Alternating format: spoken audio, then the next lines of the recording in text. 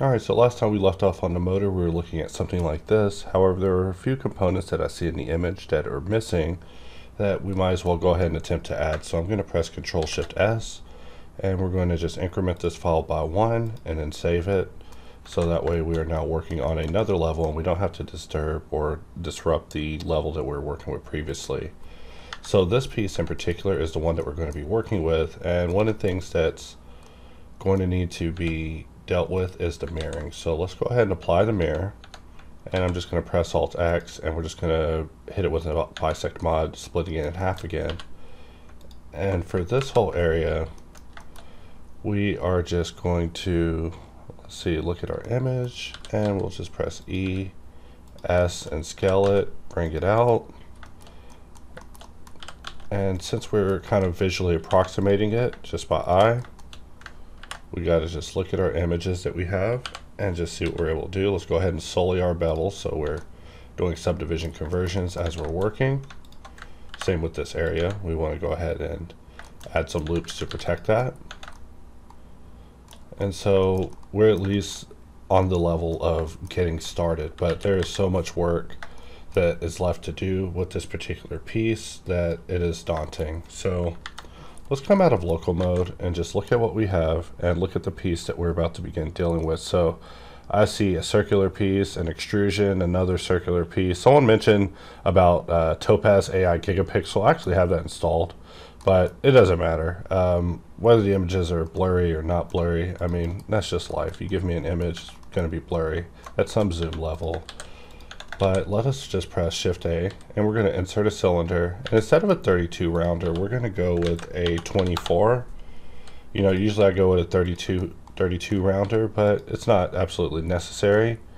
And just looking at our image, we're just going to try to extrapolate what we're seeing here. So I see something like this. And as I look at it, I see it getting more and more daunting. You know, that's the thing about this particular part, is it's just it's definitely a challenge, and I wasn't expecting to actually model as much of this as I did, but as close as we are, we might as well finish it, because once we're done with everything that's painful, all that's left is everything that is trivial. So just pressing E and extruding, and we'll come back and deal with threads. You know, I have an intimate relationship with threads now.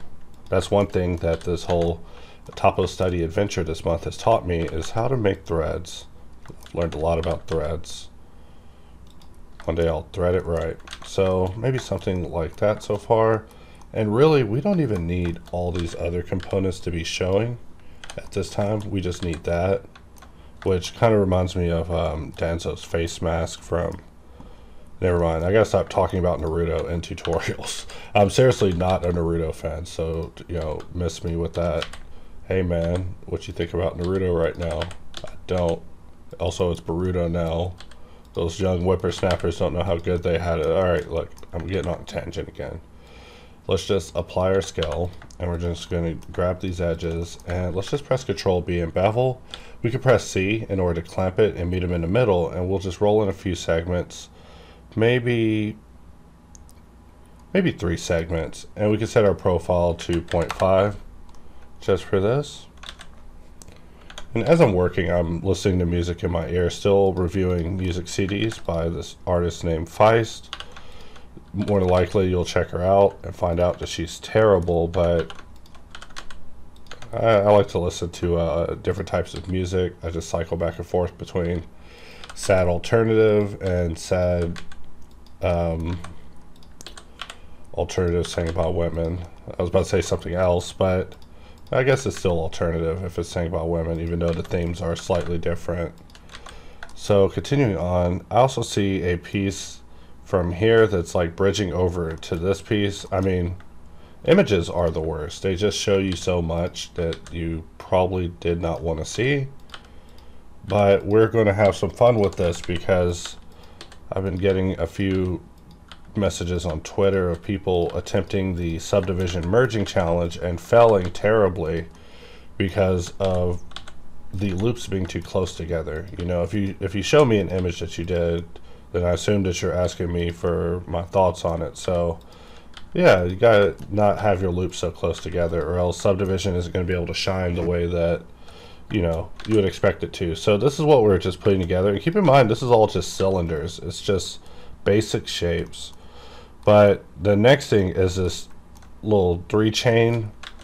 So let us just Shift A, add in a cylinder, and I'm going to take this cylinder in local mode. And I'm just thinking on my feet, possibly even making mistakes that I will not be aware of until the future, but something like that. And then let's see, how do we want to do this? Bring it over here and then mirror merge it again. You know, we could try getting it absolutely accurate, but I never bother. You know, it'll probably drive most viewers crazy, but I will just get in there and just be as close to a circle as possible and just see if I can get away with it. Not the most optimal way to work, but just the way that I work personally. Circles are just equidistant rings, so I don't know, I always play with the meaning of that. Let's press Alt X and hit it with a bisect mod, so that way whenever we grab this other side and we begin moving it over, it actually moves the other side as well. And so I see this actually merging into the piece that we have going on already, this piece. And we started it off in the center, so that way it would just be very easy for us to get it in position. Let's set our origin here, so when we scale, it actually scales from the correct location. And I'm thinking something like that. I'll more likely take a pause and find some images that actually reflect our goals and values a little bit more acutely. But for now, let's just, and this is going to be the merge from heck. Just saying, like this, at the time that I was doing the video, I was like, ooh, I should end it. I should end this before I have to get in here and deal with the part that's going to open a can of Who's Your Daddy. And so today we are here like Stone Cold Steve Austin, ready to open a 6-pack of Who's Your Daddy on this mesh. And I'm telling you, the mesh is going to open it on us, not the other way around. You know, I wish that we could get the drop on this mesh and just get it absolutely perfect, but that would require intimate blueprints of what it is that we're dealing with. But like I said, we're just approaching this from a just modeling strategy perspective, so we're just really having fun with it. Not so much going for a replication that you can model and print out and have your very own Ryobi pressure washer at home. But let's get some images that actually indicate more closely what's going on here. So let us bring over our next image, which is this one, replacing that other one that was just a little too blurry. And here we can actually see what is going on. So this cylinder definitely meets with this piece and connects like so. This piece definitely comes forward. And I'm thinking something like that. I mean, it's a really hard guess, and every shortcut that I take at this point really assists me with the painful merger that is inevitably coming. I had a snafu with words there for a minute. And for this area, I'm also going to make a controversial decision. I'm going to press QOT to bring in a cube, and let us turn equalize off so that way it's actually the correct size. Equalize comes in handy for times where you just want to equalize things, you know, get in there and try it. It's the best advice I can give you. And just looking at this thing, I would say that it doesn't really go much further than these 3 posts, and we see it actually being perpendicular with this view. So let us rotate it so it's actually correct.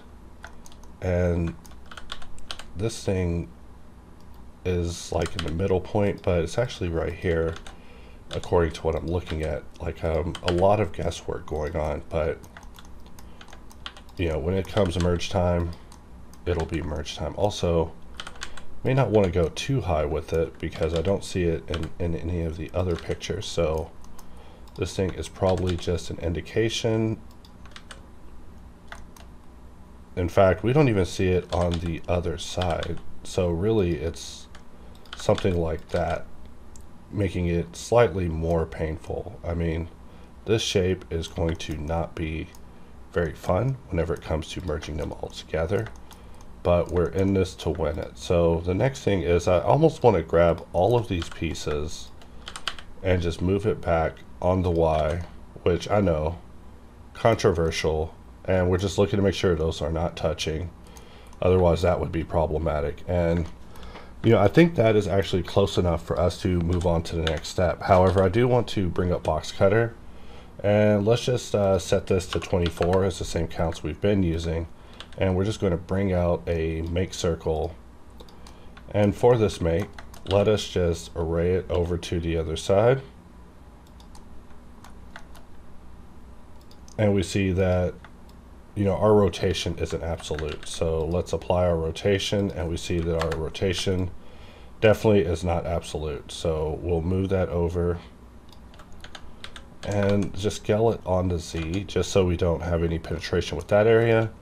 And let's mirror this to the other side. So this is the piece that we aspire to create. This is the piece that we don't even need to be looking at. And so from here, we really got to ask ourselves, do we want to get in and begin merging this all together and then solving it for subdivision? And you know why you came here today. It's to watch me suffer. So let's Control S, save the file, and let's just begin making some mistakes. So I'm going to first boolean these two together and then just begin adding them all to this piece that is separate. So it's just one big super piece.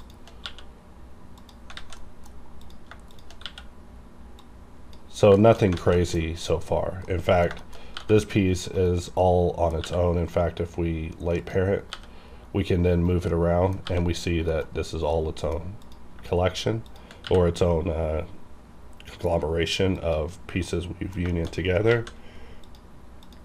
So let us move this slightly up, and let's also make sure that auto smooth is on just so things look good at this particular moment while we're working. And let us, you know, I was going to union it all together and then we would start turning it into subdivision, but instead we should just convert everything to a mesh, go in local mode, and look at all of our areas. So as always, I have my select boundary loops mapped to Shift tilde. So when I press Shift tilde, I can see my boundaries, and we want to just get in and first, you know, remove any degenerative points, which cleans up things a little bit. And then we're just getting in and we're playing the game of games, the subdivision conversion game, the ultimate game. And hopefully the purpose of these videos isn't to, you know, present modeling in a daunting way. If so, you need to go watch someone else a little more basic. But, you know, the goal is to provide some strategies so that, you know, whatever part it is you have to make, regardless of the level of information you have, you're able to still work with and even convert any type of mesh, even a mess like what we're dealing with, into a suitable enough subdivision mesh. So let's just Shift tilde, look at what our loops are looking like, and this area is also a near miss. So subdivide, merge it last, and where's this is the last area with holes. 1, 2, 3.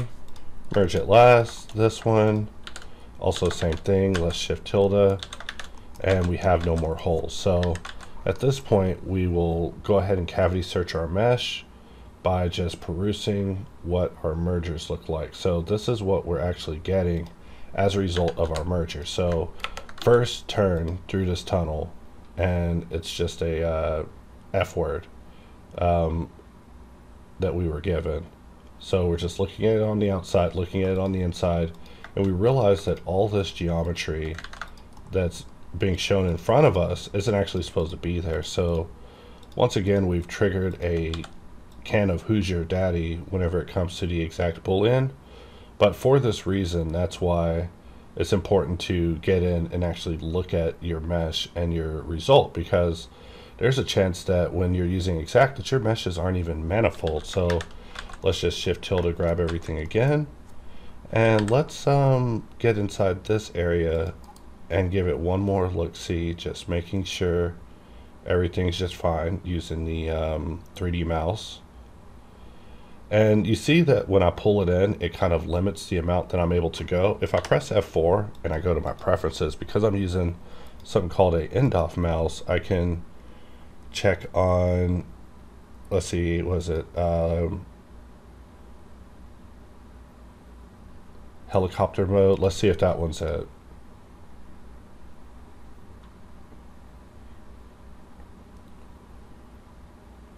I believe we can make it even freer, so let's give that a try. Here we go, navigation free, and let's try it again. Alright, so now I'm able to fully examine the interior of this model, and you probably think I'm just being weird, but I'm telling you, like, when you have these interior faces and they're not dealt with or checked upon, they will wreak havoc on your topology and your ability to have flows go around continuously. So while it's also, you know, kind of fun, look at this area. You know, what area is that? That is this area. Let's go back in and look at it again. And we are just going to make some decisions while we're looking at this on the inside. Merge at center. Merge at center.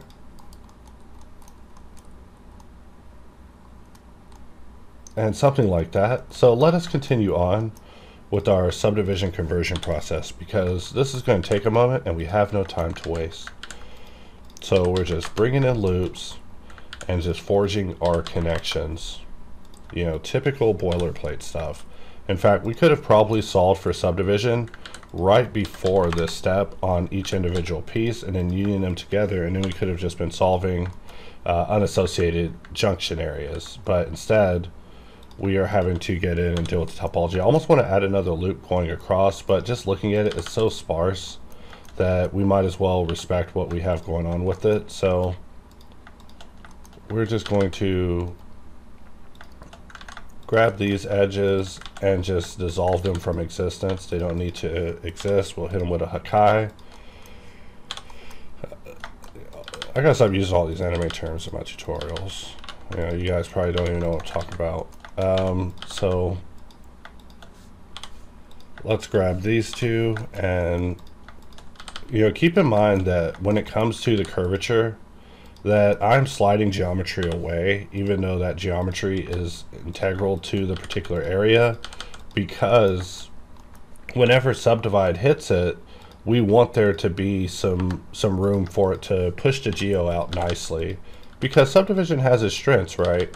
And if we have the geometry too tightly clustered, we've defeated the point of this entire exercise. So I probably sound like a jerk when I'm like, yeah, tightening the loops kind of defeats the purpose, but it's true. You know, when the loops are too tight, you have basically got a completely different result. Like, anyone can just crease all the hard edges that matter and get it to work, but the true art of subdivision conversion is making it look like it was designed for subdivision, even though it was a conversion.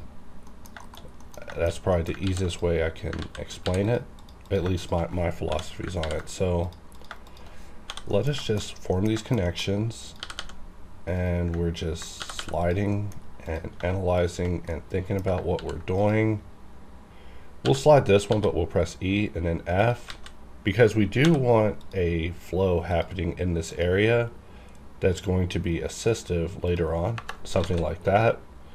But for now, we also want a flow that's actually assisting what we have in the now. So something like that, and then over here is where things begin to get a little bit more mysterious. So when it comes to correcting corners, especially corners that collide with a surface like we're seeing here, it is, you know, it's just a luck thing. You know, you get in there, you try your best, and, you know, hopefully you learn something. As long as you're learning something, you're improving. But with every solve, I change it up a little bit, almost to the point where it's not even worth practicing for the videos unless I want to just improve my confidence with a particular accomplishment. But I'm still a big fan of rehearsing tutorial content till it's perfect. Like, there were a few things I wanted to do this month that I don't think I'll be able to get around to. I wanted to do a tutorial on modeling helicopters, but we'll save it for next year. So continuing on, we are just connecting points and consolidating areas, even though we are creating basically a mess, but it'll make sense by the end. You know, when it comes to subdivision, it'll be pretty lenient because the areas that matter is, you know, the perimeters, the stuff that was mentioned in the previous content where I was talking about perimeters for tons of videos obsessively. It still is all about the perimeters. As long as you protect the important perimeters, you can almost get away with a little bit of murder. But keep in mind that subdivision, you know, once it catches up with what you're up to, you're going to receive a bunch of knots on the head. So that is also part of life. You just take your knots. Also, it's beginning to get a little hot, so let me go ahead and adjust.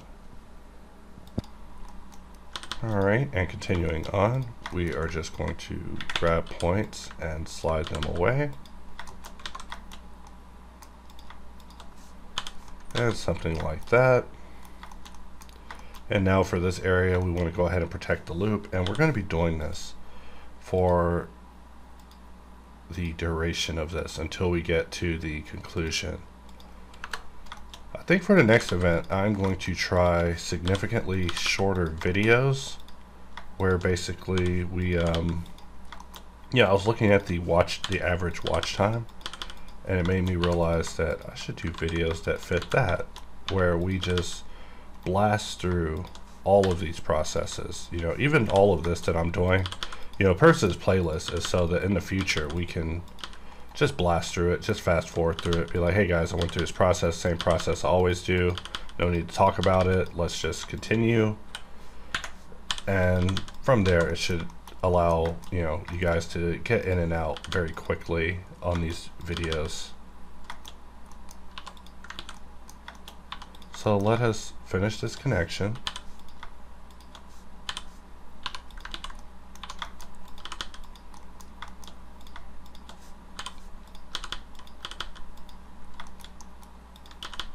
And consolidating loops and just making hard decisions. You know, it's we're just looking at the geometry and just thinking, you know, what we want to do to solve this. And this might not even be the best area to start, but it's where we chose to start, because once this works, the whole shape kind of has a rhythm set for it that all we have to do is just maintain it and we will get to a successful resolution. So for this, do we want to actually tighten the way that we're seeing, which is something like that is what I kind of see as the predictive flow, but that also results in an additional point being created on a turn, which I'll refer to these type of things as turns, but we definitely don't want to complicate what we have going on there.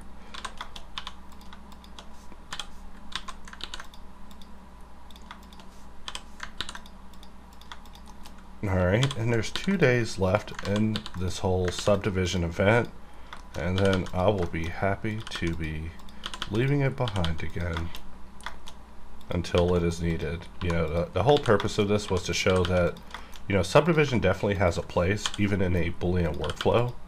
Even though the approach that I use with it is a little unorthodox, it definitely has its use for me, and using Booleans for years and years now. I've definitely found a place for them in my pipeline as well, and it's been quite beneficial.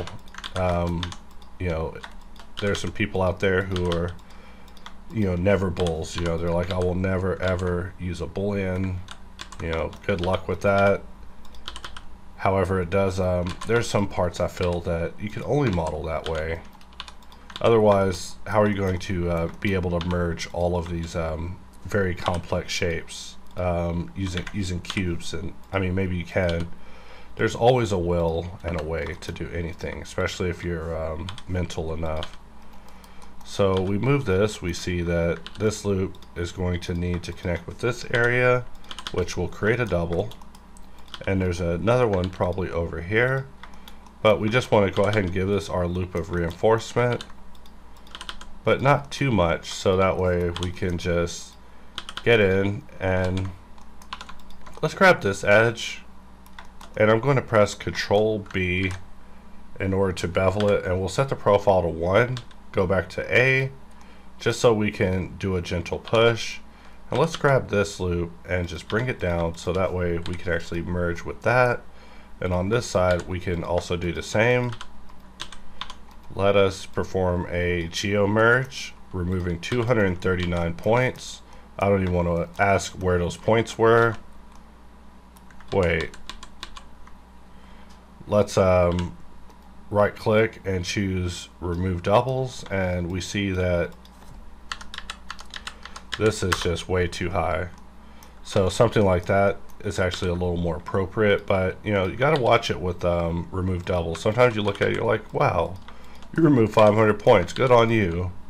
Yeah, 500 of your best points. You know, it's like a religious event. You know, we just killed the firstborn and our Jews are running out of Egypt. I had to ponder that for a minute, but that's literally what happened in the Bible.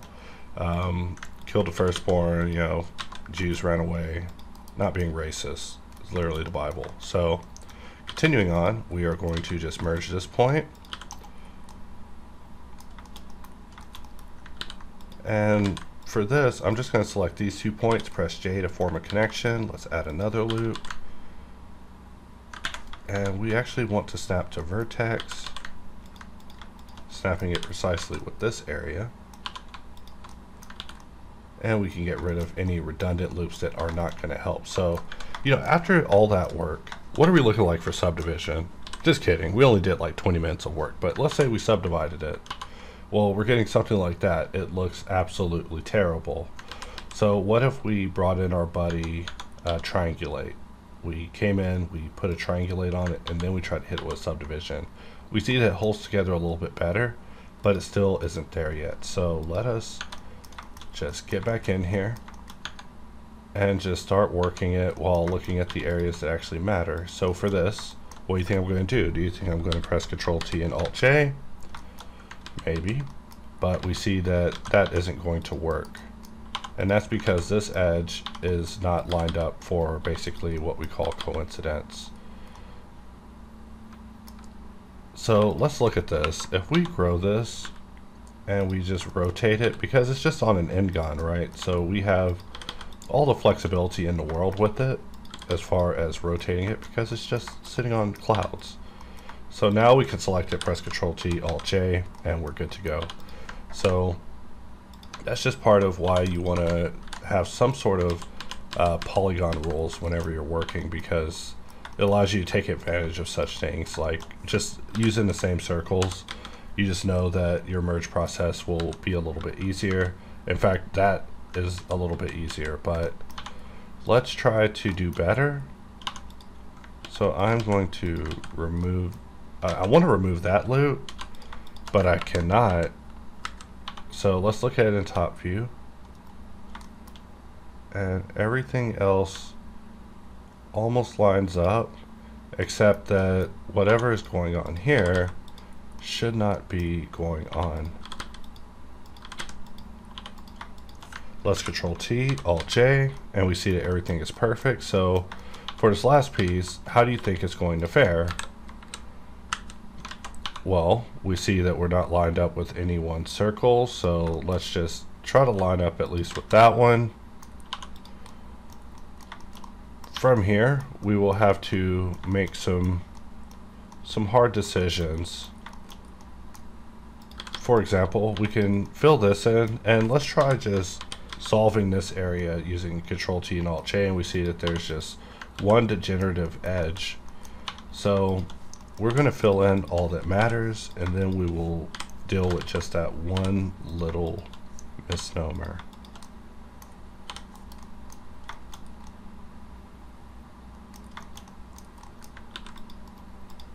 GZ. And now we can begin working our web across to the other side.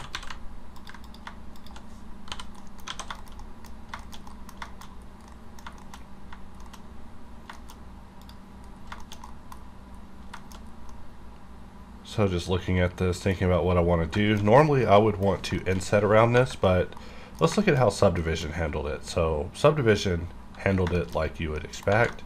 And for this area, despite us putting so much work into it, there's still much more work to be done. In fact, we don't even have a continuous flow around that. So let's try that again.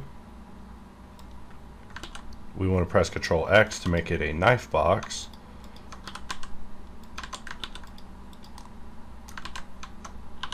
And let us press Control B to bevel this and make this single edge too. And by bringing it up, we now have a flow happening in the middle, and all we have to do is just solve whatever's going on here to make this not go all the way around. But just like that, we've now got that part looking just a little bit better.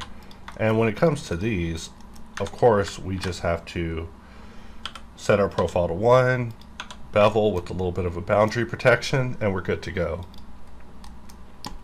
So let us continue on with our giant merger of doom.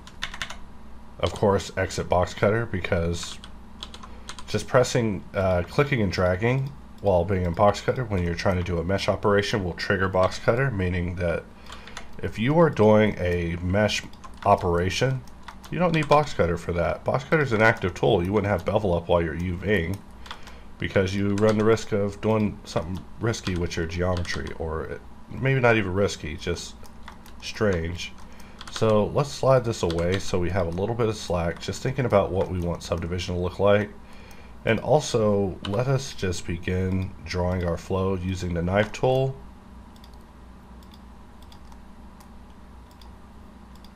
And I just see that this is way too many points going on, but we can make this work the way that you're seeing me do it. We'll get in and we'll just solve all of these basic near misses. You know, we could even take those to their nearest destination, but we'll leave it where it is. So still pondering how we want to solve this, because if we cause too much distortion, it will have issues with the subdivision solution. So we got to keep things fairly simple, but also flowing. These are the things that I'm thinking about whenever I'm going through this process, is how we can have it flow, but we can also keep the distortion and tension on the surface to a minimum, because once you start having tension on the surface, you're fighting a different battle with subdivision. You've opened those gates, and once you open those gates on subdivision where you're fighting against it, it's never going to let you go. So let's just make sure auto smooth is off, and we want to finish bringing this piece all the way to the back end, even though we're getting kind of experimental with it. But this is what looking at CAD modeler or CAD exports of geometry has taught me, is that there's a little bit of slack to be had with dealing with these sort of geometric issues. I mean, CAD programs aren't sending out subdivision friendly geometry, but they would hold it together with just the most minimum of edges. And even looking at quad remeshers, sometimes I see how they solve for junctions, and I'm just like, wow, that's a solve. That's a very linear very straight solve, and it works. You know, and simplicity may get you farther with subdivision than all the topology in the world. But you know, I only theorize. Like I said, you shouldn't be watching me to learn about topology and modeling. If anything, my goal is just to discuss strategies, but I'm definitely no expert. There's a plethora of people out there far better than me that are far more qualified to be talking about such topics. So let us slide this in. And we see that, you know, too much negotiation will cause some tension happening, even though, you know, your first reaction is to try to simplify that. And, you know, the goal isn't absolute perfection, since perfection would probably require that we completely redraw the mesh. But you know, just getting in there and looking at what we're doing as we're sliding around geo, we can kind of see what our overall impact is going to be. And one thing I keep seeing as a pattern is that for these corners, we are going to have to cut it some slack and also finish making the connections, because otherwise it's just not going to work out. If you look at the other side, it's looking fine pretty much everywhere where our topology is on point. But for these areas where we are just joining two very non-congruent areas together, we have to be just a little bit more experimental with our solution, just to see if there's a way that we can just slide around enough geo to really just get the surface to fall in line and not stand out. You know, that's really the thing. We just don't want it to stand out, because as a whole, this whole piece will be impressive. Alright, and I'm getting obsessive. You know, it happens. Sometimes you look at a piece so long, you start getting obsessive with it, but we want to keep this party moving. So for this area, I'm going to press I to inset, and we'll inset it about that much. And let us grab this and form this connection. And let us grab this and form this connection.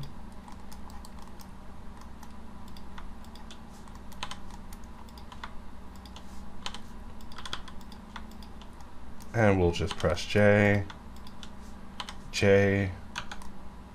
just to form these connections. And you know, the more geometry we have, the more of a chance we're going to get a knot upside the head. And I was just seeing it happen where basically I was getting lumped like a Looney Tune, but by relaxing it a little bit and just simplifying, we see that we get a lot farther. And that's just a strange thing with subdivision is, you know, when it comes to junctions, sometimes I will just simplify it to the bare essentials just to survive for the day. So now that we have a loop going in this area, we can just press J to connect like so. And if we wanted to, we could add just one more loop. But do we need that one more loop? Probably. We can actually use it on the other side as well. But for this area, do we need two loops? Is a philosophical question. The answer is yes, we do need two loops. You know, you would go in and think, you know, I'm just going to get rid of that loop. Watch out, little Wody. You gotta think about these choices, because they could very well be detrimental to your shape and what subdivision is going to give you. Because subdivision, like I said, is the cruelest master, but it is my first master. It was the first modifier that I ever got an intimate understanding with. But you know, once you start to really think about the amount of geometry that it adds for insignificant things, the more you realize that subdivision is super inefficient. It's like driving a car that takes uranium. Like, subdivision just burns all the fuel. But that's fine. It's just an observation, because every point will get subdivided no matter what. You know, and I think about what it would be like if subdivision did not get every point or subdivide every face. You know what that would be like. But then you would see areas getting subdivided and then converging into tribes, because that's all you can really do with such things. let's place one loop, and let's double that loop, and we'll just slide that loop in, and really think about what we're going for here, which I'm thinking we are going for something like this. In fact, for this area, I'm going to try at least protecting this particular loop. You know, every piece that we added, just a simple bowl, so much business whenever it comes to the subdivision conversion process, but hopefully by the end of all these videos, you guys should be fairly confident that there's no mesh I can make that I could not also convert to subdivision if I wanted to. You know, even a cylinoid, we would just get in, and of course, the harder we go on it, the more that we are overriding the solution that SubD is giving us with just our own topological solution, which in some ways is bad, but in most ways is absolute control. And sometimes with SubD, absolute control is the only way to survive it. So let's come out and take a look at what we have, and I'm going to place an edge here and merge this one at last. We can dissolve this, and after forming this connection, we can almost try the same thing on this side, except we do not have a flow happening. So we have to make that flow happen. And this also breaks some of the cylinders rules as well. However, we are going to attempt to get away with it. So we'll place a loop here, place a loop here. We'll use the rule of 2s for loops instead of 3s, just because we want to, this area is not even that important. Like, once this whole thing's assembled, no one will even care about this one area. No one will say, hey man, nice engine. You're like, wow, I put all the time in the world into it. You know, hit him with Owen Wilson, be like, oh wow. I'm trying to subdivide, but I don't think this geometry is what we think it is. I think we're looking at some hallucinations and some phantoms and some ghosts. So I'm going to dissolve this loop. I know, may not be the smartest decision. And let's also finish filling this in. Let's undo what we did. And I'm going to place a loop here, form this connection, and we're just thinking aloud as far as what type of topological solutions we're attempting. Maybe something like that, and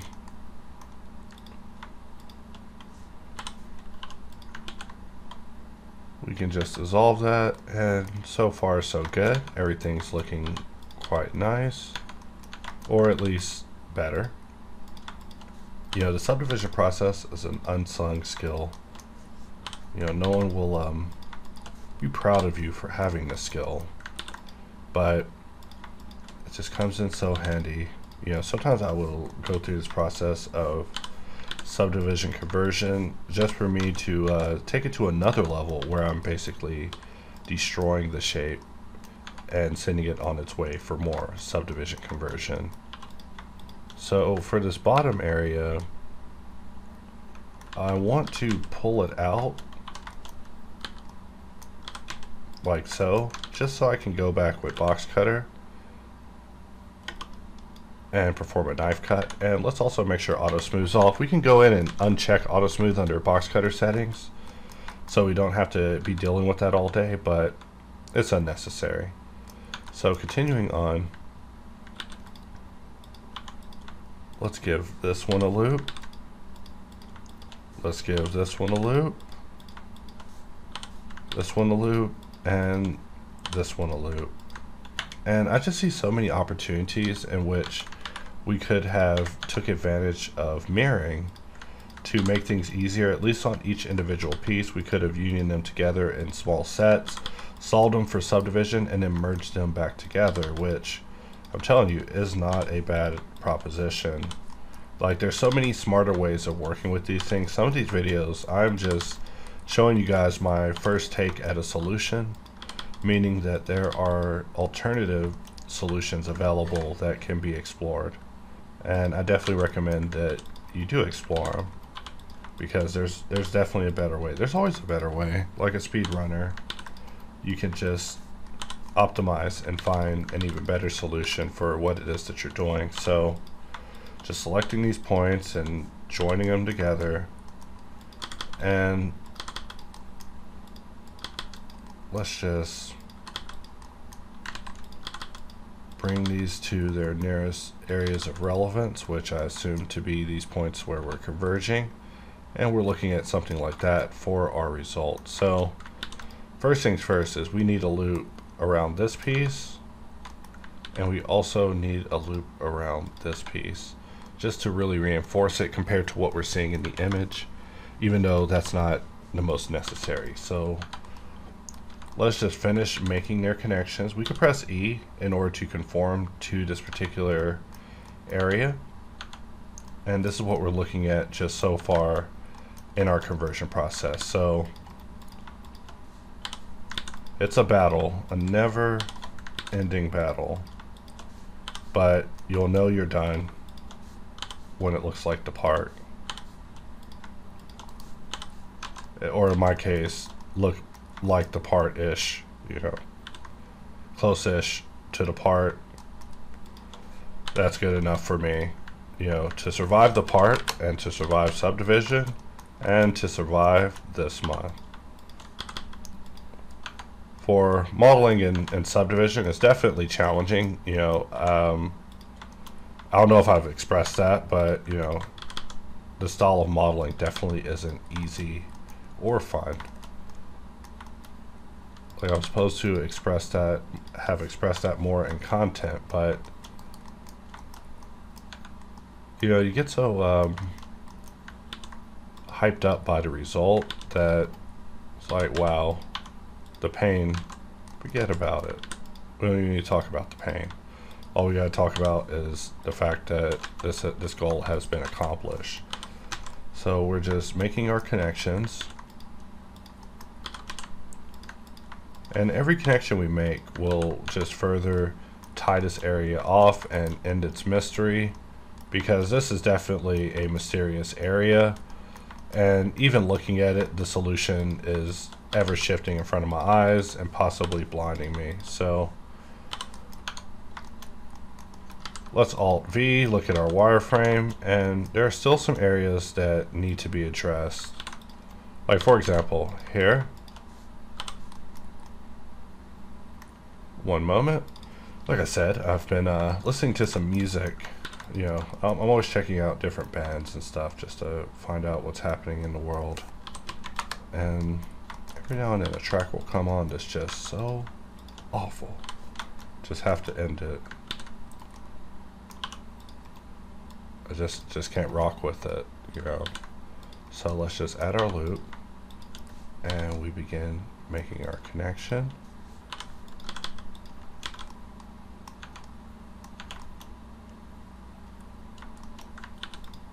Let's place a loop here, make our connection with this area,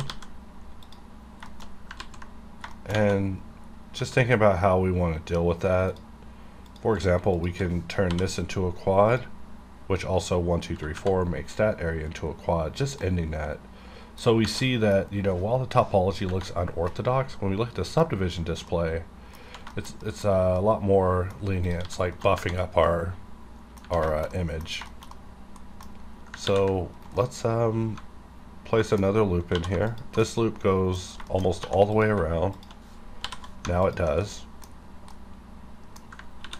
We also could use one loop here that goes all the way around to meet with the other side, but it looks like no such loop is present. So SZ, Control B, and we'll bevel this to bring it up.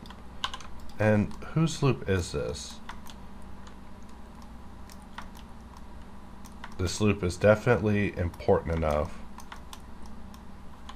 but not important enough to end on an end-gon like we're seeing. So let's actually try it, and then we'll bring this piece down, Control B, we'll lift that up, And this is what we're looking at so far with our flow. So, you know, if you're here for a perfect all quad flow, you've come to the wrong place. You've entered the back door, where we talk about, you know, end guns and tries, and we try to interject them into our work in hopes of receiving enlightenment from what they offer to your shapes and topological simplification. So, you know, if you're caught up on that dogma of everything has to be all quads, I will model you a door and end guns so that you may explore paths on the other side. So let's press E, and we will just slide this in, bring this piece away, just try to tighten it up a little bit. If we press Alt V and we turn off wireframe, we see that the piece is actually suitable. So suitable is a personal thing, but for me, suitable is, you know, will I feel that the next person in line is going to complain about this model? You know, last thing you want is someone saying, who on earth did this model? It's terrible. Instead, you want them to be excited they received it and are about to be retopoing your work or cleaning it up. I'm just dancing around this piece. Sometimes I do that. I'll just put on my dancing shoes.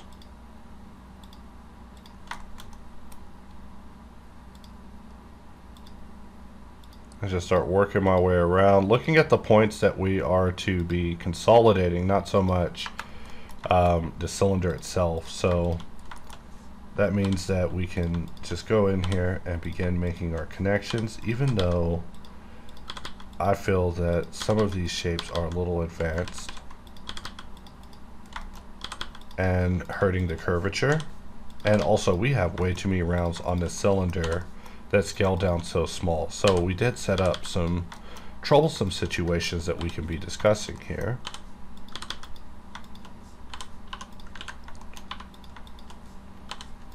And we will just join these, something like that.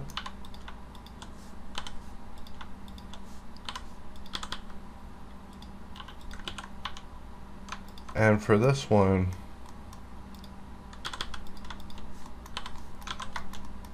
something like that. So just looking real hard at this, just thinking about how we want to deal with our topology. For this one, I've opted to do a slight skew just to have some additional control whenever it comes to dealing with it, but these things are based on personal preferences. You know, you might not even have to go as extreme as me, but like I said, I'm always trying something experimental, especially when it comes to all these junctions. Let's merge, removing 2 points. So there's 2 doubles that were just unaccounted for.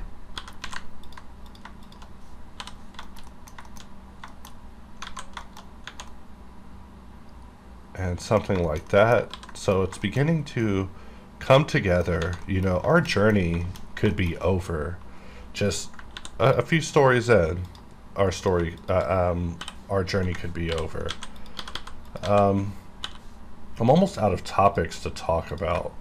I mean, I could just be talking about anything, but I don't want to throw any hot takes in a video that offend anybody or are unprofessional. So I have to kind of keep that in mind. Even though there's so many fun things to have fun with. But like I said, the definition of comedy is a lot different now. I wouldn't be able to make it.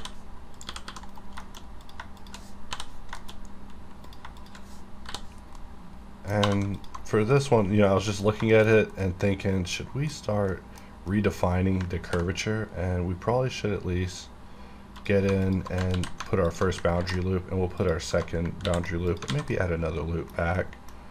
And that at least gives us the flexibility to get in and start dealing with this. So, you know, you shouldn't even require all 60 of these videos to have my level of understanding of topology. Like, it should only take a couple of videos where I'm just talking about verti-mergy, my love of verti-mergy, and just how it is solving, you know, like once you understand what I'm talking about with the geometric tension, it becomes a little more apparent, I think. But I think I'm the only person who thinks like that. But yeah, I just see this invisible tension with the mesh, and I just want to play inside of that tension, but there are limits. So let's add another loop. We are going to right click and make that loop fall short, E, F, something like that.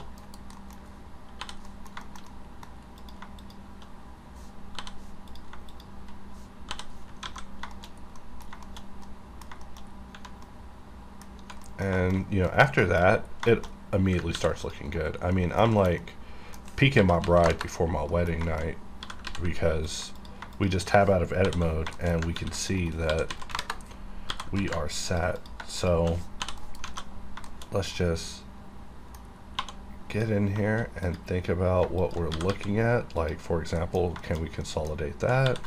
Can we place a loop, form a connection, consolidate a connection, form a connection, make a connection? You know, it's just matchmaker.com for geometry. It's just us getting in here, giving these meshes a love quiz, and then setting them up with each other. And notice how the triangles always offset them from the loops of the loops in question. Let's also make sure our normals are flipped the right way, and we see that this area is now merged a little more acceptably. How acceptably is a personal question, but I am at least going to do something like this, which will look a little bit better. And we see all these unacceptable, just trashy areas, and that's us. That's all us. We just get in, we clean it up, and right now I'm actually solving around the areas that are troublesome, because we can come back and talk about those later. Let's remove that one, which will give us something like that. And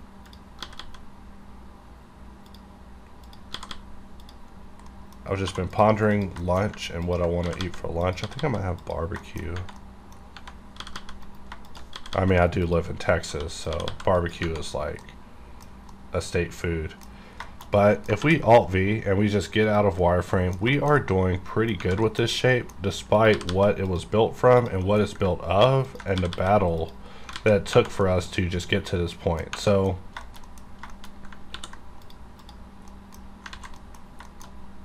let us think about how we want to handle this. So definitely, we know for a fact we want to protect our perimeter whenever it comes to this area.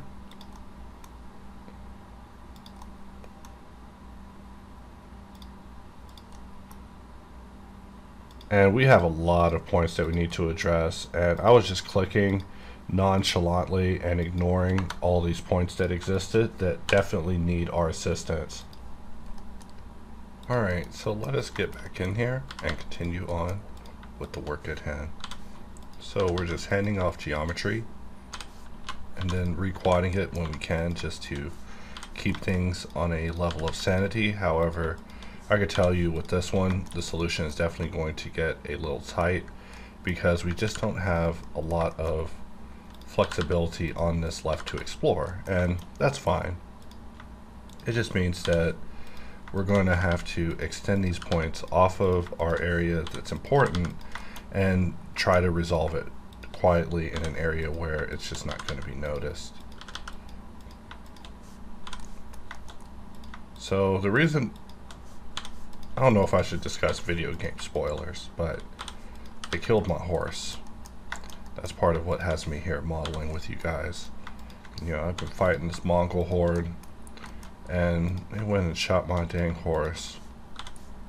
You know, I've seen so many people, you know, pass away over the course of Ghosts on PlayStation that, you know, it just didn't matter. It's like, okay, another character has died. Now my lead character's ambitions have grown. But man, they hit my horse with some arrows. I was like, come on, man. Come on. You know, you can hit me with arrows, but, you know, don't take out my horse. I had this horse, man. It was like my homie. You know, the game just knew. The game knew what I loved. So I see this second flow coming down over here. And I'm just... It's such a ponder. You know, having two loops so tight together, in my eyes, tells me crease. That's what my brain says is, oh, that's going to be crease. But that's a general reinforcement that we're trying to set up over there. So we definitely don't need any of that. I'm going to form this connection in hopes that we turn this into something peaceful. But it looks like it's not going to go peacefully. In fact, we have left this area for last. So let's just get in.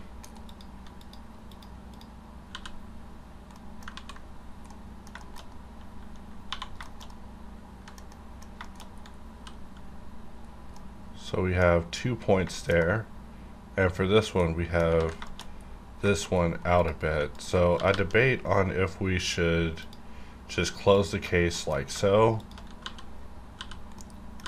and we'll see how much that decision cost us. For every decision costs us something, and we'll just offset it just a little bit.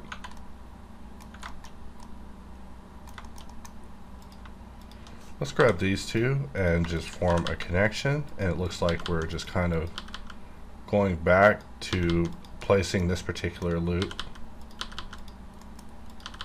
And this area, you know, the chances of someone actually seeing it are just so minuscule, but I'm telling you, that's my mental thing is I get obsessive when it comes to geometry. In fact, having this flow that we're seeing is just not going to work. Something like that could probably work a little better, but we're just looking at it and thinking about how we can solve this and consolidate it in an acceptable fashion without having to get all crazy on the surrounding areas. But at the end, this is kind of the solution that I see right now. So we have our flows pretty well set, except for some of this loop density that's happening. For example, we also have a redirect happening here, which is causing it to flow in a slightly different direction. So we could get in here and start working on overriding it, but is it worth it? You know, even is this worth it? You know, just turning those back into quads.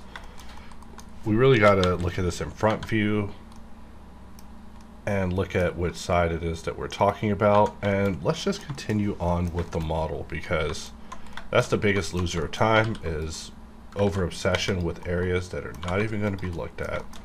So let us press Control B and exit Boxcutter in edit mode. You know, if you don't need it, don't have it, at least at this time. And we are just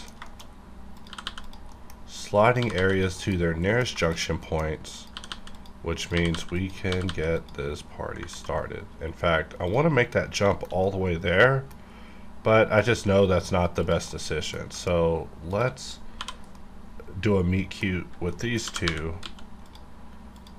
And this means that we can add one more loop just for reinforcement. Someone left me a comment saying I should change the name of reinforcement loops to something else that doesn't sound as on the point as reinforcement loops. To that I just say I don't care what you call it, just use them or don't use them. Also, this flow may not even have to exist anymore. Uh-oh, receiving messages. You know, it's that time of day when I get popping. I get a lot of private messages of people that are just like, hey, what do you think of this? What do you think of this? You know, my only response is, you don't need to please me. You need to please yourself. Does it look like your vision? Yes or no? Also, if the answer is yes, you know, step back and ask yourself what your vision is. But the only person you got to please is yourself in 3D. It's your career. But also, you know, focus on improvement. I mean, I'm pretty obsessed with improvement, where to the point where I'm like analyzing my own growth just to make sure that I'm continuing on the path that I wish to be on. But, you know, my goal is to at least learn something every day. So, you know, every area where I'm sitting at, there's just books all over it. So I can just grab a book during a loading screen and get some knowledge, you know, as Ty Lopez would say. So looking at this area, the merge isn't absolutely atrocious, even though the topology isn't the best solution. Like I said, experimental solutions is what you're going to see when you come to this channel.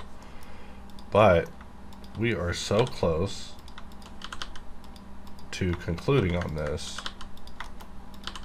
And because of the density of our cylinders, we get so much more flexibility whenever it comes to playing around with it. Alright.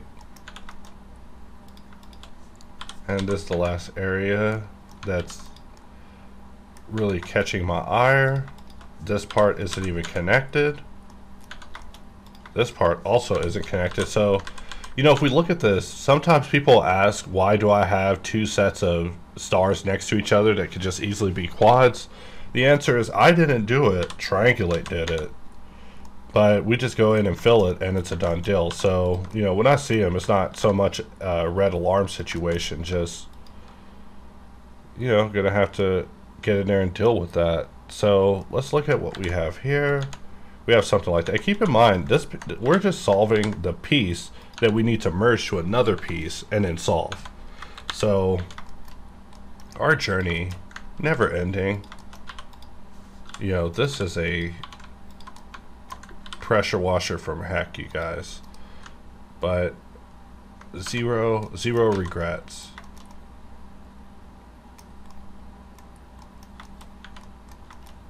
And he's trying to keep the dialogue for this video also a little more tame.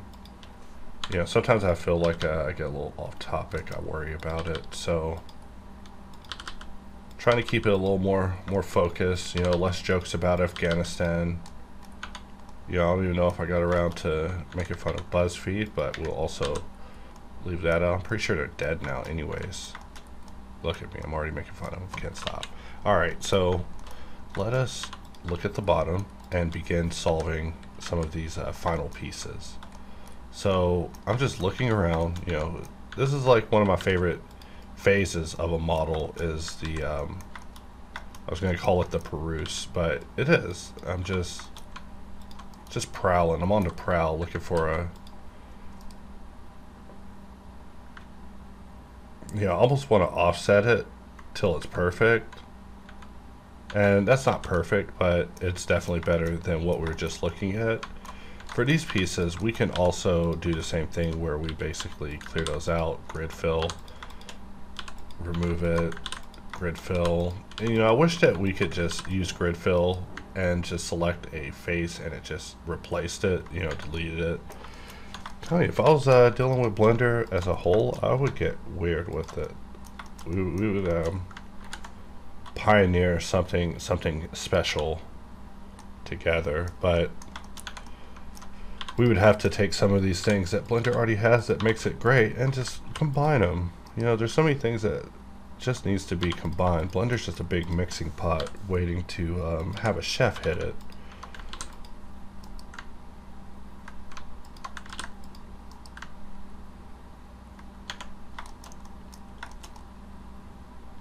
And the good news is that, you know, this CD I've been listening to finally got jamming. Like, I was so worried that I just picked up 8 artists of a stinker. I mean, 8 albums of a stinker. You know, which happens. Sometimes you end up with a stinker. I was listening to, man, that reminds me, I miss, sometimes I'll listen to a CD so many times that I'll either hate it or just fall absolutely in love with it. And that's how I feel about Deep Sky now. I almost don't like them, except, man, it's just that 90s techno. You just can't miss out on it. So I'm gonna go for these two little holes. Let's just turn these into circles and roll it down to something that will solve, because we're not barbarians.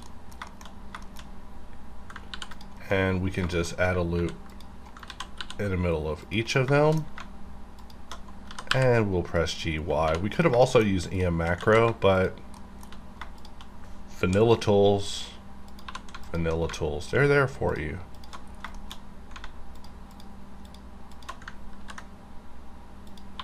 So from here, we can just make these connections. And if you think I'm going to work like that, I'm not. I'm going to press Control T, Alt J. But we see that it doesn't work like that. So I have to use even more clicks to fix having to make that choice. And so you also might be thinking, well, what are you going to do about the backside? Are you going to do that all over again? And no, I'm not. Of course I'm not. But we do have a little bit of a snafu here that we created, a little problem, but you know, we can just move past it. So let's say I did want to place this on the other side. Well, I'm just going to select all the way to here, grow this, delete, and let's turn off Verti Mergy for a moment. And let's just try to grow this. And we'll shrink it, grow it, grow it, grow it, shrink it. I'm real weird. I'll grow it and then shrink it and then grow it. So let's just Shift D, bring it over to the other side. We'll press Control M, Y to bring it out on the Y, and then let's bring it out on the Y again till it fits here, and we're good to go. Except for the fact that, you know, we do gotta merge by distance, also fix any normal issues happening, and get any near points at least to their destination, because there's always a few. And that's where, you know, being able to select holes in your mesh just comes in handy, because just like that, I was able to select it, flip it over to the other side, and we are done skis, or at least done to this level. You know, we could always get in and refine our topology more and more in order to, you know, reduce triangles and turn things into quads, which you could do it if you want to, but I do ponder it's absolute necessity, especially when we look at it and it looks fine. I mean, if we turned on the matte cap for car paint, it's another story. However, our goal is merely to survive subdivision, but we definitely see any mistakes that we made showing up very brightly on the surface, very shiny. So let us go back to Studio and just take a look at it, and we see that things are looking fine. So we're holding ourselves to a little bit of a lighter standard, because, you know, subdivision requires perfection in order to get perfection. But, you know, some of these near-miss survival cases are also worth talking about, enough for me to see this as a workflow worth exploring.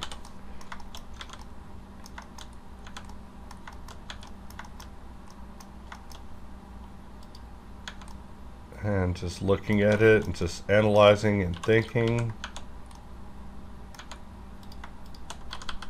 We might slide that one up. And everywhere where we did this, we could see it get a little bit of compromising on the smoothing, but we are seriously being over analytical with this shape. And we should just Alt V, look at our wireframe, and just admire the fact that we survived this. And let's come out of local mode. We've been in local mode so long, you forgot that we are actually talking about this mesh. So let's now merge these meshes together, and we do our final solve, which will be the solve from heck. However, how bad of a solve could it be? Let's look at it. Let's take this mesh and remove triangulation on this mesh. We have mirroring it to the x-axis. We want to go ahead and apply that. And let's also increment this by one more file, just because who knows what's about to happen here. Let's union them together. And you know me, gotta check the results, gotta understand exactly what's happening. Also, looking at like this kind of tells me how water would be flowing through this thing, or I guess water and pressure, but this is now our result. So let's take this time to apply the mirror modifier. Let's check for holes. These are all the holes that are now being reported on this mesh. In fact,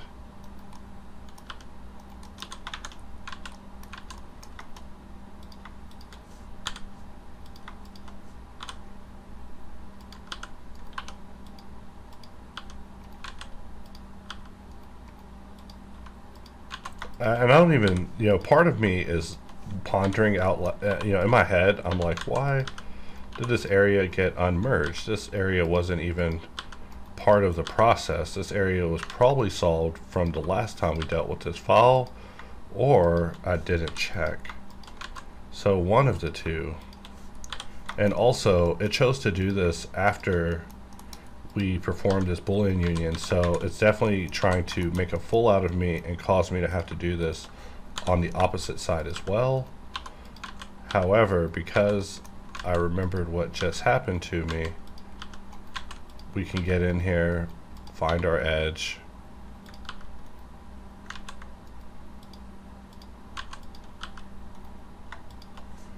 let's merge it last,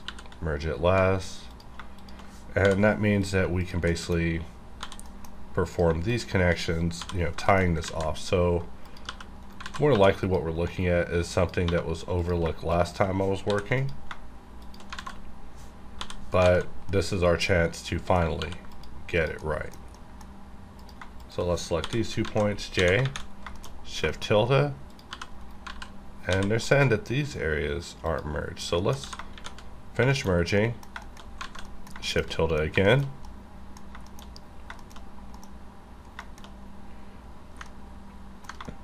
and I'm beginning to get some flashbacks of when we were dealing with this part before, and it was just not very fun. I don't know if you guys remember, but I definitely remember modeling this part, and all of these areas were kind of in the way of themselves. So let's right click, subdivide, merge it last, and I feel like Blender should have some sort of merging together of non-merged geometry that's like overlapping slightly in order to help these sort of situations. If it's going to be a thing as a result of exact, let us just jump it up, and we see that we are now on our way to just getting through these holes. Kind of good I jumped to another file because what is this? So I am going to subdivide and subdivide, and that's going to give me 1 point, 2 point, and if we look at this with shift tilde, we now only have one area with a hole. So if we look at this, it's like, why does this area have a hole in it? Who did this? I didn't do that. But you must be vigilant whenever these sort of things happen, because otherwise your mesh is just going to look inadequate. But it's definitely important to have an awareness of what's happening with your mesh. While it's nice to just throw it in the oven at 350 and forget it, you also need to make sure that that's a chicken in the oven. So shift tilde, and we are now merged up, and so finally we can just solve and wrap this ordeal. So what are we merging? This was the piece that we made. This is a new connection. This is a new connection. And with my vertices all looking like old cherries, gotta hype myself up for this, guys. Every time it's like, into the war. Also, I should definitely sort out some lunch. I think I'm just gonna have pizza. Pizza will hit the spot with its hard crust and stuffed cheese. Now I might have to pause the video and order it just so I can give myself the mission criteria of finish this model before pizza arrives. With the failure criteria, being with the failure being I'll continue working and not eat the pizza immediately when it arrives.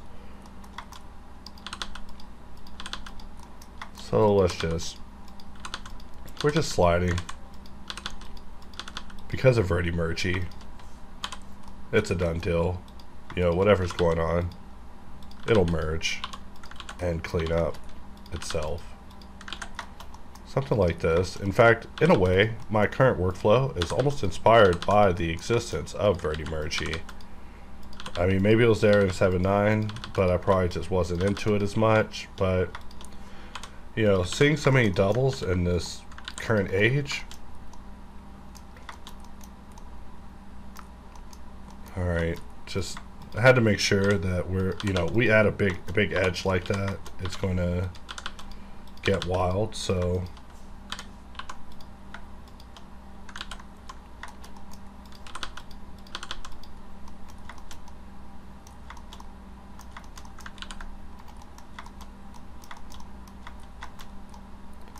and also we could probably use some sharpening to basically mark everything, and then we can just grab what we are working with and isolate it and really get in and deal with this without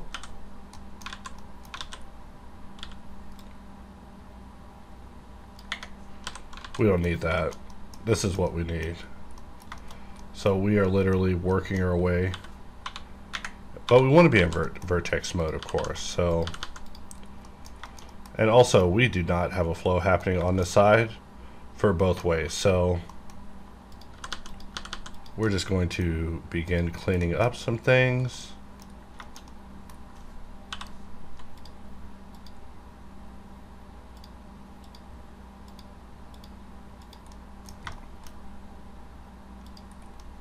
And once knife stops snapping to verts, I actually just go free with the knife. Normally that's where you should end the knife and keep going, but I will just keep going. Like here we see knife didn't snap. I'll just roll with it.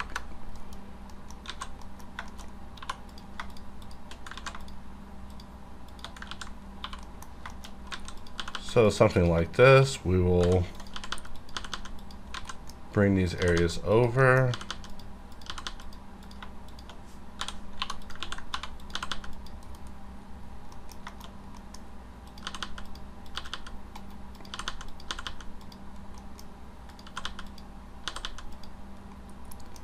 And let's add a loop. We'll consolidate to this area, dissolve this, maintaining our quad flow at least around the area of importance. And definitely gonna have to make some hard decisions whenever it comes to this. Let's also Alt H and just bring everything back so that we can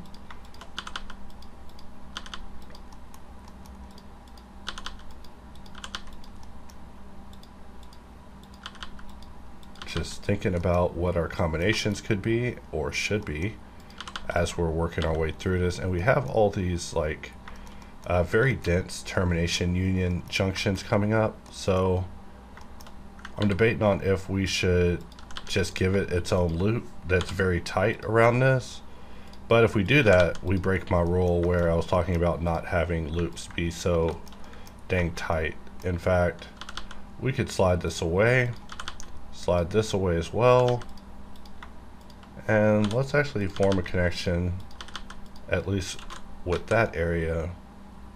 And I know it looks a little experimental, but we are born in experimental. We are merging an entire flow in that was not optimized for it. So let us continue.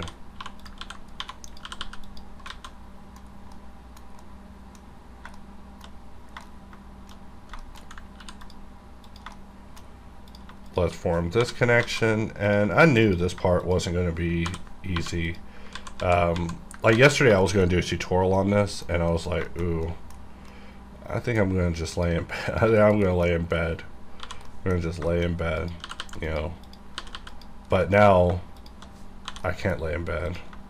We're nearing the end of this event of subdivision, so for that, I gotta do the stuff I was wanting to do. So I don't even know if I like that flow that I just created there, but we do need something going along the back, and having this flow definitely wasn't going to be a very smart decision. In fact, this flow also isn't a very smart decision. Let's double check, make sure there's no holes in this shape. And we'll press K and just begin working our flow ever so closely along this edge.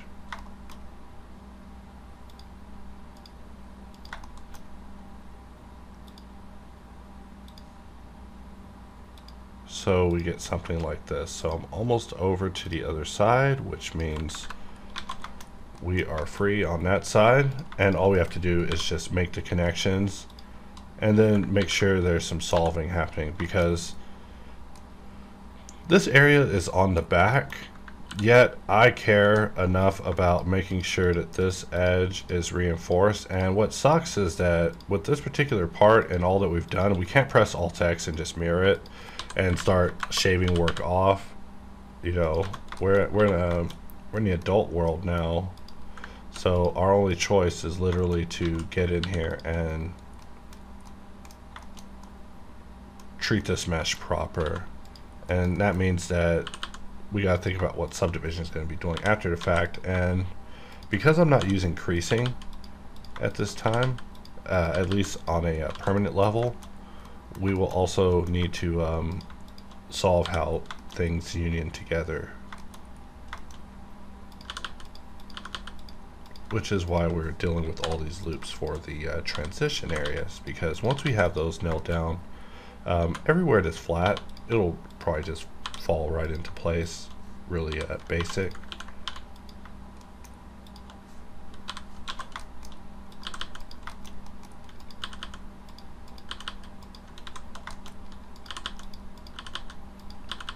Just sliding these points over.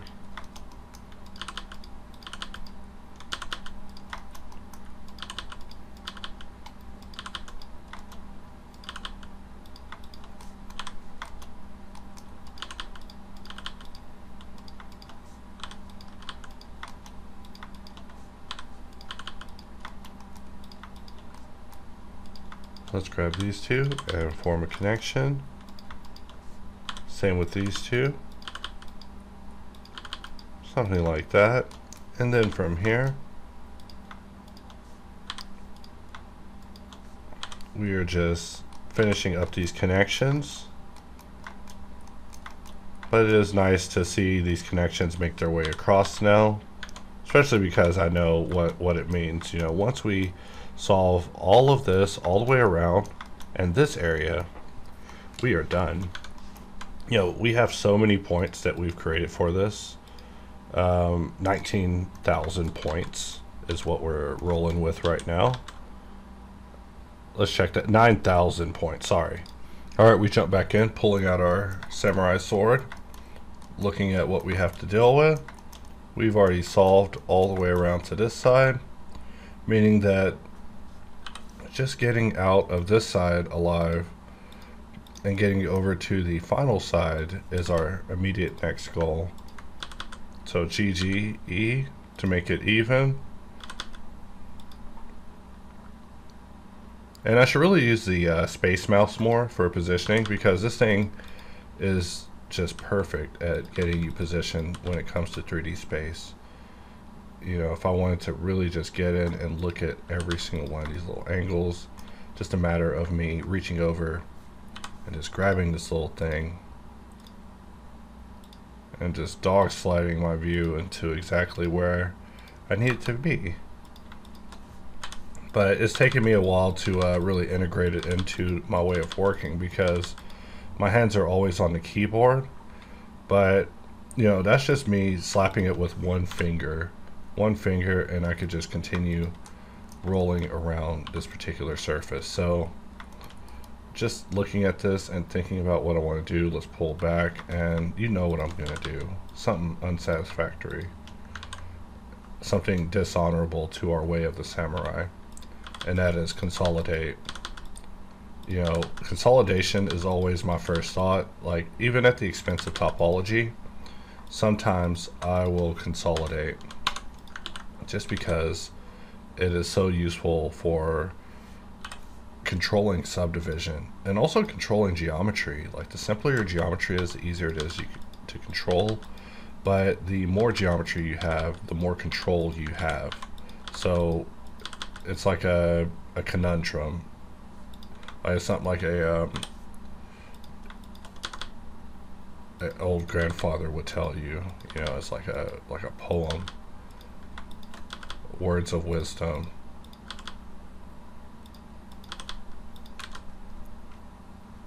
So continuing to move around this shape, and we are just working on both flows at the same time. Double therapy. Let's grab this one and remove it. Let's bring these two in. And we want to maintain that flow. And I keep just slapping the little control stick on the space mouse with one finger.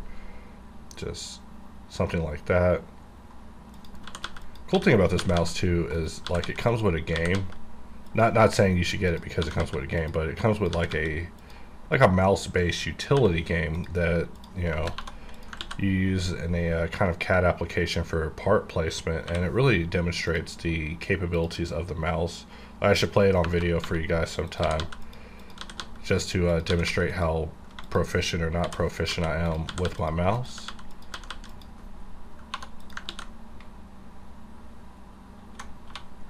Ooh, we lost where we're at. I hit the wrong button. I tapped tilde.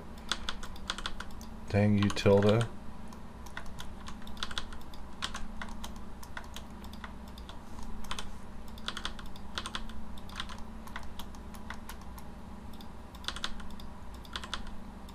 And we're getting really experimental with our solution, but I can only hope it'll pay off, because a lot of these areas are just, we're going to be looking at this piece as a whole, but if you look at it as an individual, you know, as every individual cylinder, you'll be like, yeah, you know, there's an issue here, there's an issue there.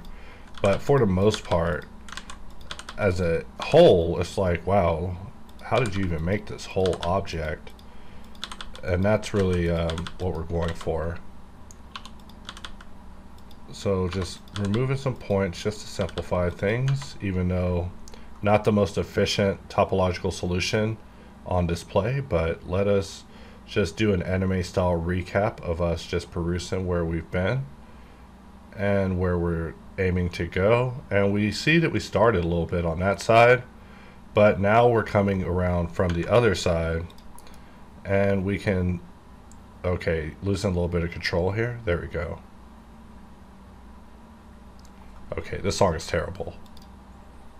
Alright, so sometimes you listen to a musician's discography and you're like, yeah, I get it, they went through some stages, but I'd be listening to some of these artists and hit stages in their discography where I'm just like, what happened to you guys? Did y'all lose all your...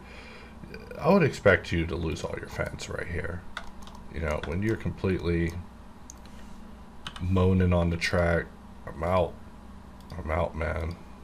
I ain't got no time for that. You know, I start writing tracks moaning about polygons. Like, oh my god, look at the shape that we have to deal with. You know, it'd be my 2-hour LP, MX and the polygons, you know. But we're just having some fun here because we are done. Not completely done, but we're done, at least with that particular phase. Still got a debate on lunch. You know, I'm like a big fan of Italian. I'm pretty sure most of the videos where I talk about food, I start talking about my love of spaghetti. I mean, or spaghetti. You know, spaghetti's just so great. But you know, you gotta give them the bread though. You know, if you start cutting things out of a mill, it just goes awry real fast. Like, if you give me some French fries with no ketchup, I will get so angry. Like, That stuff makes me want to go back to a drive-through place and throw a drink through. Not that I'm the type of person who would do that, but you know, French fries without ketchup are just bland. They're so nothing. And I love French fries. I mean, I love mashed potatoes too. I'm not gonna put ketchup on mashed potatoes, but you know, mashed potatoes is a different consistency, so the rules differ. But whenever it comes to French fries, yes, please give me ketchup. And also, you know, don't be BSing me in the drive-through line saying, yeah, it's in the bag. It's not in the bag. You know, and that makes me feel worse, you know, when I have to check and then confirm. Like, there's been a unfactual sentence presented here. Just kidding, but you know, now we have a bunch of bottles of ketchup in the drawer, so it'll never get taken away. That's my monologue about ketchup, but just thinking about food, and now you guys probably are too. And we're just getting in here, solving our topology. Enough. You know, if you want to solve it perfect, have fun with that. Solve it all day. All day solvers. Solving cases 24/7. Get in there and solve it.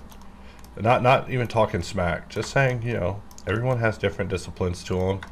Maybe you're the type of guy who has to solve absolutely every single piece of geometry ever.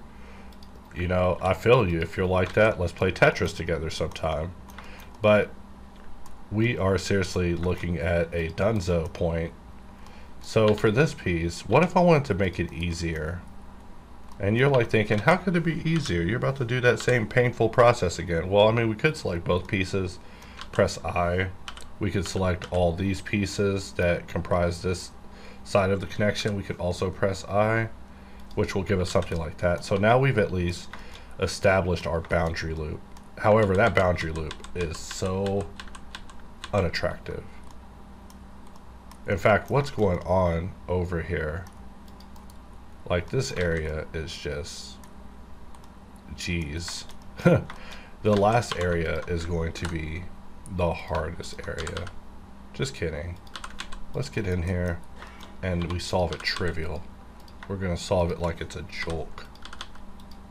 It's just a joke.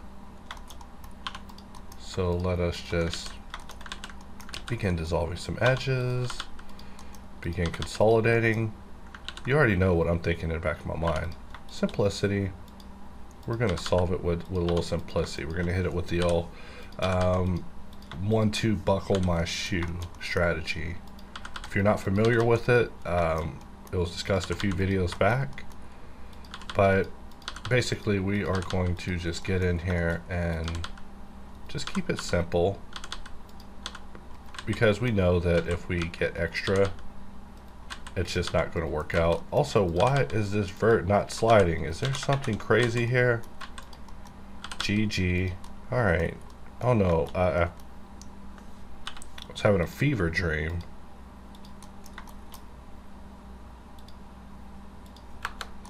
Alright, so continuing on, we are just going to begin merging.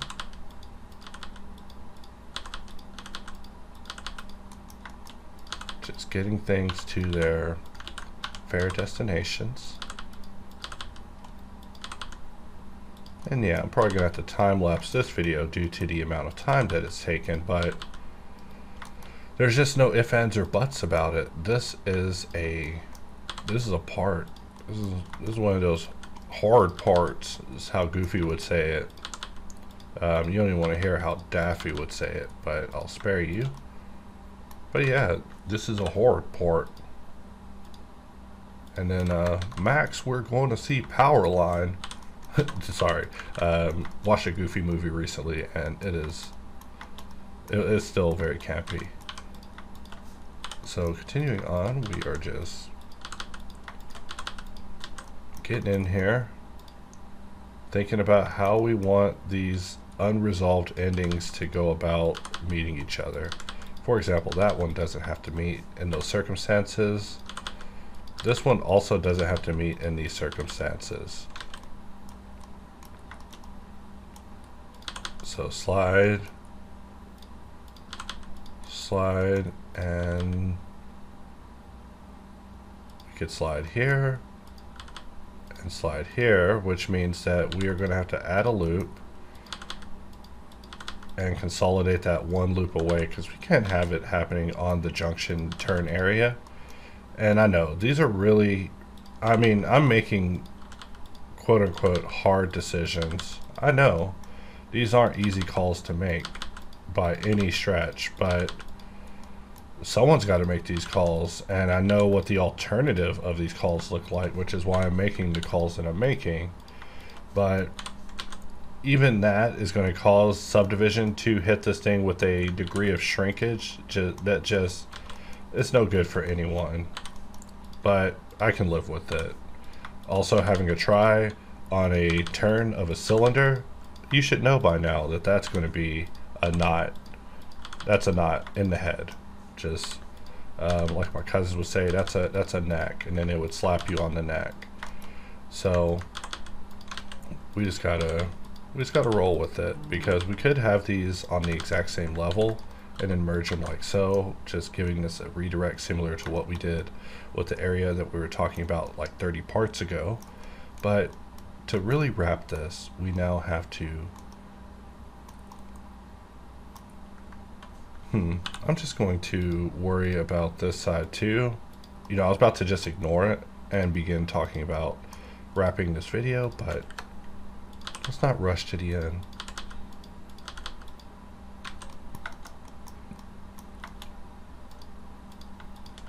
And maybe something like that. And we want to form this connection, which will send this part all the way through here. And so we have this thing, you know, protected. We have this area with somewhat of a good topological redirect. However, who did that? Which one of you did that to my mesh?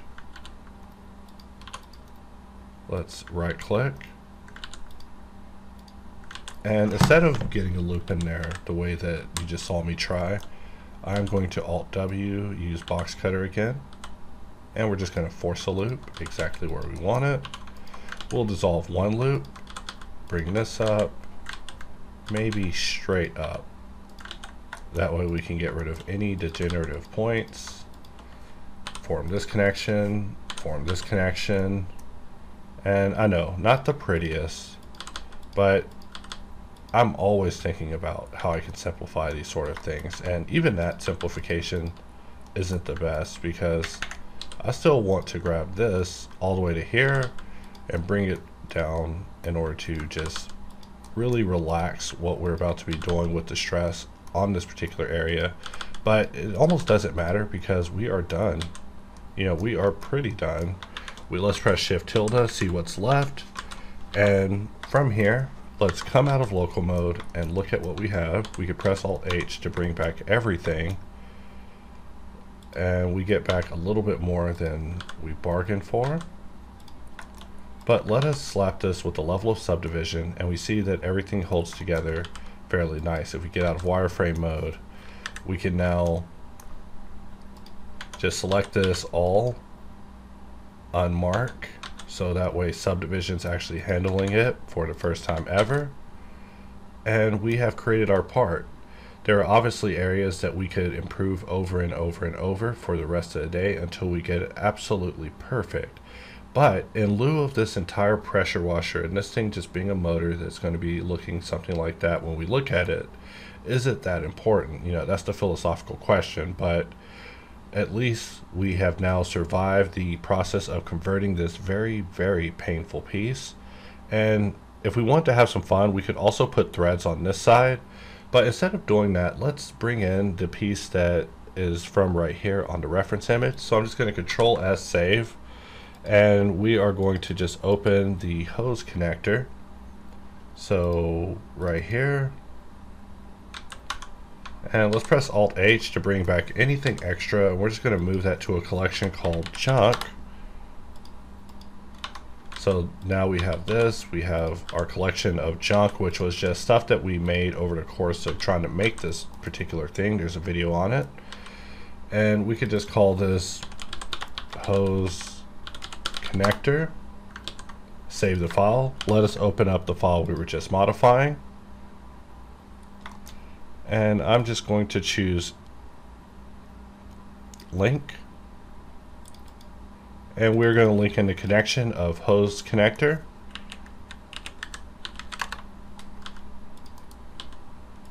And we'll just scale it down, see how it connects. And then move this into position. So if we want to get it absolutely perfect, we can just grab this point, cursor to selected, selection to cursor, and now we have placed it and just scaling it to fit. We're now looking at this with this piece properly attached. However, I see that this area is a little bit wider, so let's actually go back in the original file again. I mean, I know there's a lot of jumping back and forth, but we're just having some fun here. And I'm going to just grab this loop, all of these loops, S, Shift, and C, just to bring this in enough. S, Shift, C, maybe a little more.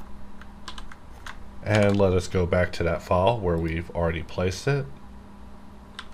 And we see that now it's a little bit bigger. So normally you would have to edit link library or something to go in and make changes. Also, I was thinking about putting this arrow, but I feel like with that we are truly pressing our luck. But we do also see this area that's a bit of a curiosity. So we have modeled so many threads that 1, 2, 3, 4, 5, 6, 7, 8, 9, 10.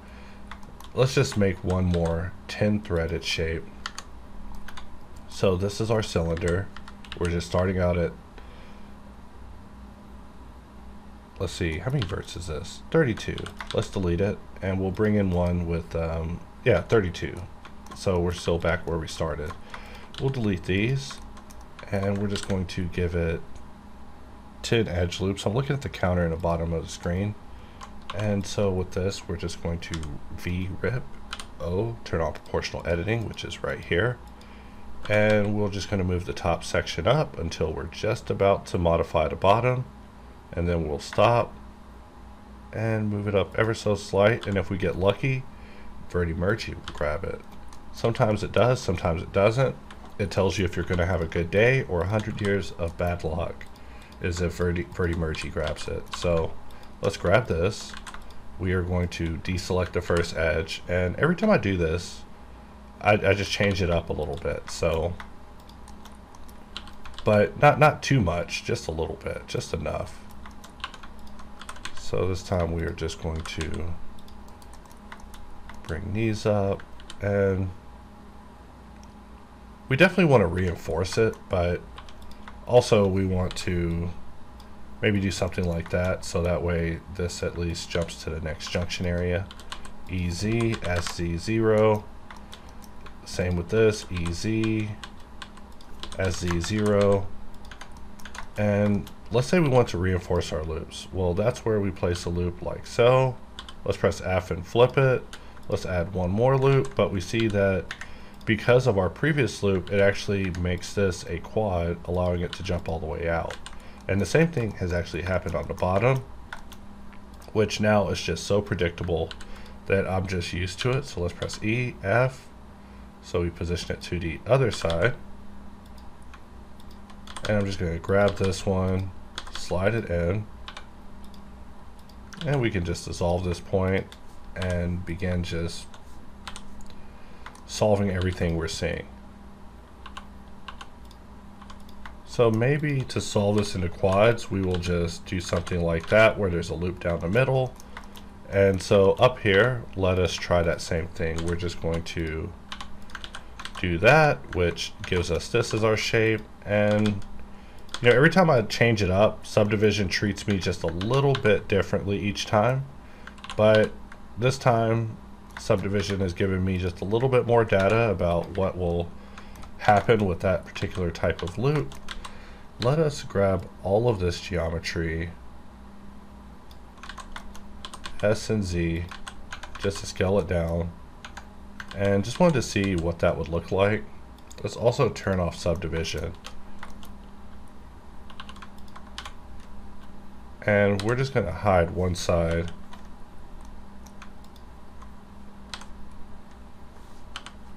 And just try to select just an opposite side of the loop. It might be possible, it might not be.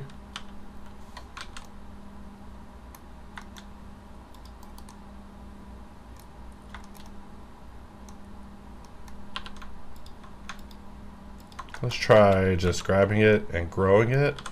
And we're just going to pull one side up. We're just trying to make them just a little bit thicker, so that way we can scale it down to be appropriate. But, you know, like I said, accuracy is never my #1 goal. You know, that's someone else. You probably want to look for a mechanical engineer for all of that. For me, I'm just trying to model the part on a prop level and survive to the end of the day, where hopefully I'm not receiving all my stuff in a box and being told to leave. So we extrude this down, and let's grab all of our edges, Control B to add a boundary loop. Because we closed and opened a different instance of Blender, our bevel settings got reset, but it's fine. Let's also take this, bring it in, and we'll also bevel it, so we get something like that. And RX90, and we'll press Shift R to repeat it. I want to snap it to here, so I'm snapping my cursor, and then Shift S, selection of cursor, and my cursor is not showing because I have it disabled. Sometimes I just feel that you know, me and my cursor have like a unspoken connection where I don't even need it to be displayed in order to know where it's at, because, you know, the moment I snap it, I have my general assumptions about where it is gone. So let us just slide these two edges to just crease that a little bit tighter. And we're just adding this piece on. And let's go out and look at this in perspective mode. Let's Alt-V look at our wireframe. And we have now modeled the full assembly, at least for the motor part of this. However, I see that there's even more parts that can be added to this motor to just add additional pain. For example, we could add these circles that I see in the reference images right here. And that would just be a whole nother talk about pain and agony. But for now, let us just Alt-V, get out of overlays, and just take a look around our part and just take a victory lap, because we have modeled this motor, which when I originally saw this, I was like, man, F that piece is terrible. But now we see that there is a way that it could at least be done that's relatively straightforward, and the result doesn't look half bad. You know, there's always additional refinements that's able to be had. For example, right here, there's either a mesh artifacting issue, or if we press Alt-V and we turn off shadow, we see that shadows are also causing us some difficulty. So with this area, let's tab into edit mode and take a look at what's going on with the geometry, and we see that not everything is solved to an adequate level. For example, if we slide in this loop, we can bring in a loop on the other side and just form their connection and do the same here. And this should get us a much more satisfactory solve for this particular area, because we're just letting N-Gons have its way. And like I said, we could just be at this solving all day till the cows come home, just getting a better and better solution. But at some point you gotta just draw a line. You gotta say, you know, this is actually sufficient. This is truly sufficient. Or it's not sufficient, in which case you gotta get in and get to work. For example, with this particular side, I see that there are some improvements that's able to be had, so we might as well just give this area the loops that it desperately needs, because just a couple of loops and renegotiation can really smooth these areas out. So we could be going all throughout this, just kind of redefining all the areas that are deemed insufficient for a proper subdivision solution. But all in all, we have accomplished the objective, and we could always just get in and continuously refine this until we get to absolute perfection. But this side shows what it looks like with just a few seconds of cleanup. versus just being whatever on the geometry. So I tend to get really obsessive whenever it comes to certain areas where I value their important or value their existence over other areas. And so I'll just do everything in my power to make darn sure that they exist. So not saying it's an attitude worth adopting, but it is a strategy that I employ in my work, where sometimes if it's underneath the belly of a Mac, you know, who's going to look there? The pilot's not even a real character. So with that, you would just do what you can.